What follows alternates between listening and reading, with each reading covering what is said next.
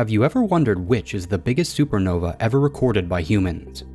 There have been many bright supernovae, but several stand out. Before I spill the beans, let's define a supernova. In short terms, a supernova is a powerful and luminous explosion of a star. These explosions occur during the final life stages of a massive star, or when a white dwarf goes into a runaway fusion reaction. Supernovae are frighteningly large and blast stellar particles all over space, leading to the formation of nebulae and new stars.